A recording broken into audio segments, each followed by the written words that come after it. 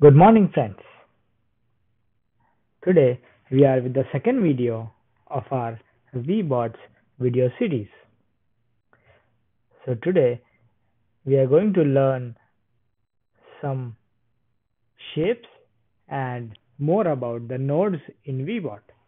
So if you remember, this is the result of our last video, which is Webot tutorial 1, and we had a robot and we made a small controller which takes the robot in just straight direction till it obstructs an object or till infinity.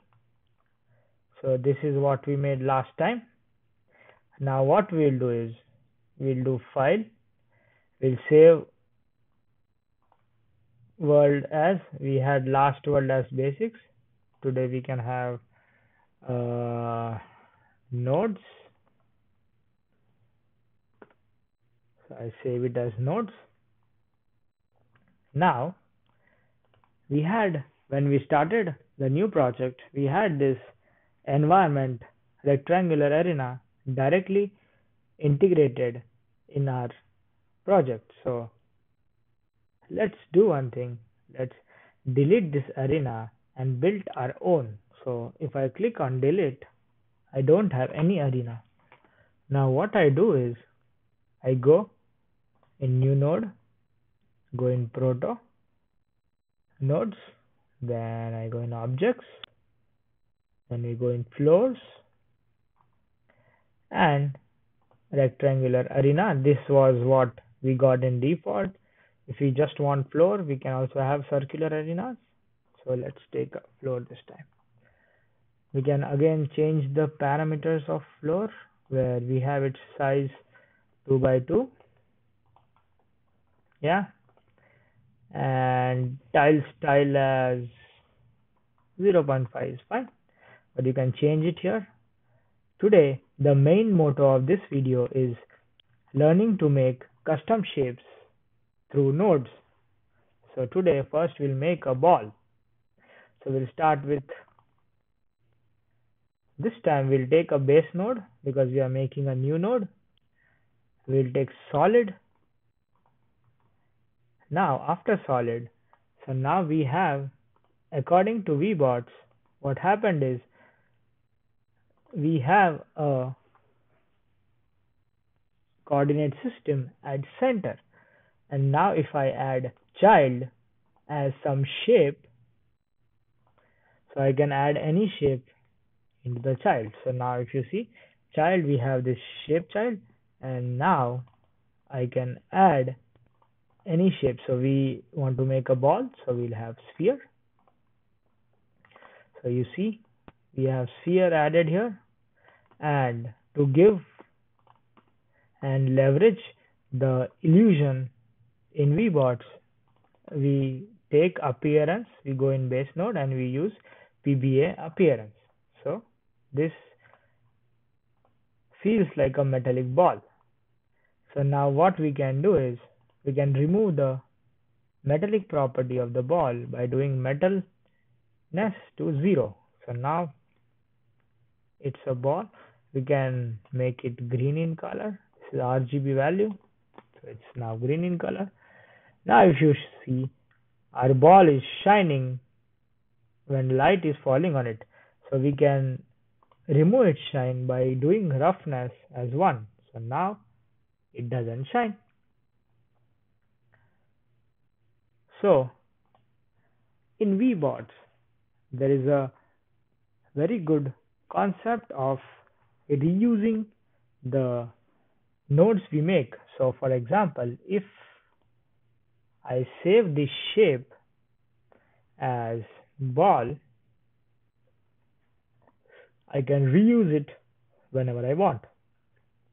For example, now I have this ball, but still the physics and its element structure is not defined. So what we do is we go in bounding objects, and now we defined the properties of ball, we can directly use it. So now we have a bounding object to this ball, and we do physics as physics, and we can change the properties of ball where we made it. So we go in ball shape. In geometric shape, we have radius and subdivisions. So if I change radius to 0.012, the ball gets big. And if I do subdivisions, if I increase subdivisions, it will be finer. So now you see the shape. It improved. It became more circular, but the number of subdivisions you increase, the processing and computing power. So you need a higher memory in CPU to compute Webot simulation. So whenever possible, keep the subdivisions low if not required.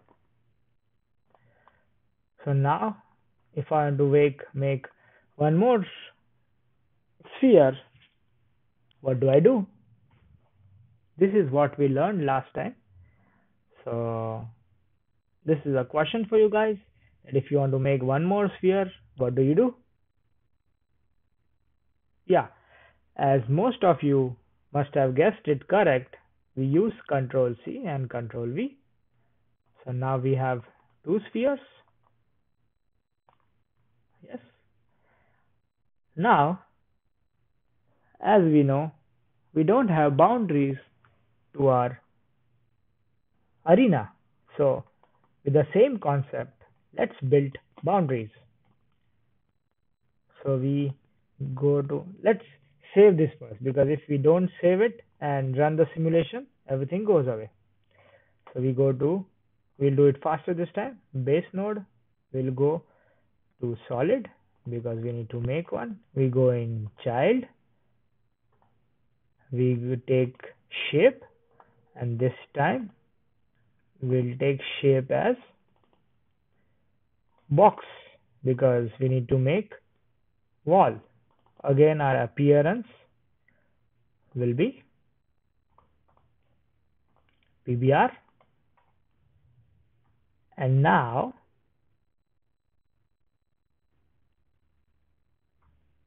we have this, so we need to set the dimensions. So again, in geometric box, we have its size. Let's keep it up so we know how it looks. So in size, I think X will be 2 because it's 2 units. Let Y be 0.1 and Z be 0.05. Yeah, this looks good. Now, what we do is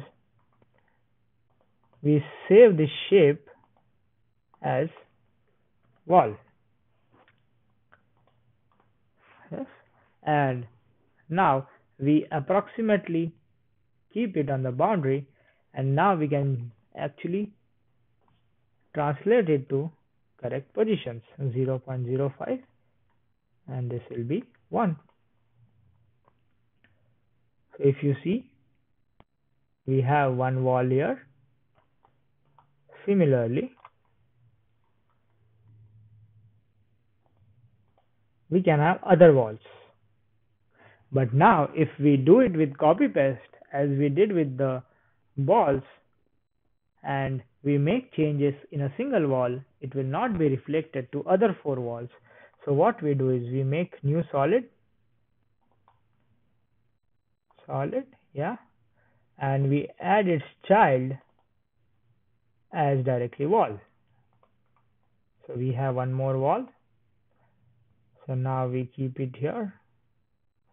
So we have its translation as 0.05 and -1 because this was +1. Yeah. And if you have issues with scrolling, you can go in view, change view, and take a top view. So you can get an exact top view from here. Now, again, you do the same thing, add base node, solid node, and you add your child as wall. Again, we need to rotate this. So let's rotate this 90 degrees. Yeah. And we translate this. Let's make it perfect. So it should be 1, this should be 0, and this should be 0.05. Yeah. And last but not the least wall. Now we go to solid again. As usual, go in child, use, wall, add. Yeah. Again, we rotate the wall. You can also rotate it through, we translate it and plug in correct values 0.05 and Z is 0. So now we have correct bounding boxes. But now it seems that, so now the question is, if I make changes in the first solid where I define stuff and I need, see it's reflecting. So let's do one thing is, let's go in appearance and let's do metalness to 0. So we see the changes in all 4. It was just done in first. Now let's do one thing. Let's give a real feel of wall. So let's go to base color map. Let's add an image texture. And in the image texture URL, you select a wall. So we have red brick wall.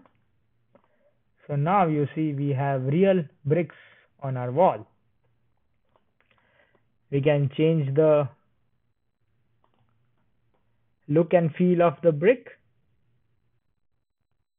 But this was all in today's video to make different shapes using the nodes. And today we learned how to make custom shapes and what is solid, what are shapes, how can we relate the physics and bounding boxes. So this was all for today's video. Hope you liked the video. Do share the video, subscribe to our channel, and don't forget to share with your friends. Thank you and have a nice day.